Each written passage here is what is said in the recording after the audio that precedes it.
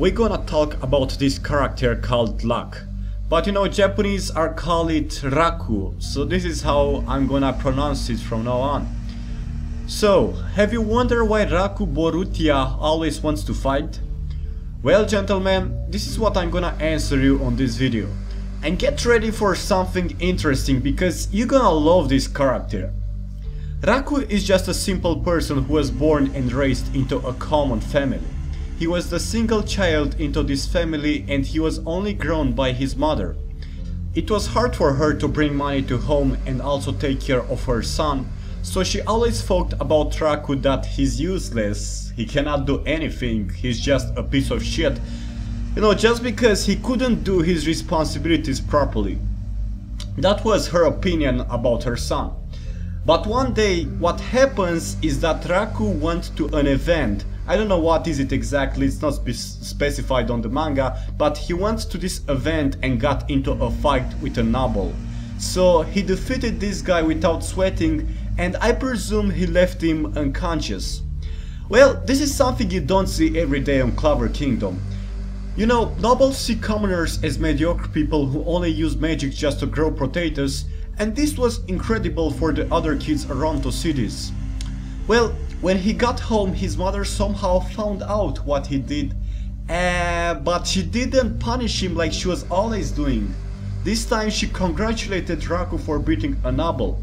And you know, in a world where only magic matters, to be a peasant and have that kind of magic means you just don't give a shit about growing potatoes anymore.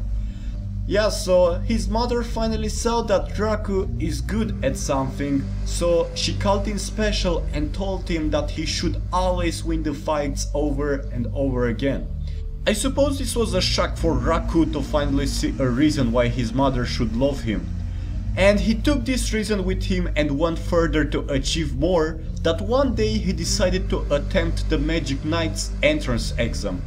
During the final stage of 1 versus 1 combat, Raku almost killed his opponent on the arena. This action made none of the captains to want him on their team, except Yami, who accepted him on Black Bulls. Now of course you know the reason why Raku always wants to fight, but we are not done yet. 50% of the time why Raku was punished by his mother was because he was useless on her vision. But the other 50% was because he was smiling. The negative attention his mother tried to give him wasn't effective at all. And we can also say the same about other events, such as the time when he had beaten the noble or when he defeated his opponent on Magic Knight's exam entrance. But not lastly, Raku was smiling even when his mother died out of stress. That's right, he didn't have any emotions about her and it freaked the shit out of everyone. On his entire childhood, Raku was always alone because people were scared of him and his smile. And you know what? Even his mother asked why he was born this way. We don't have the reason into the manga either.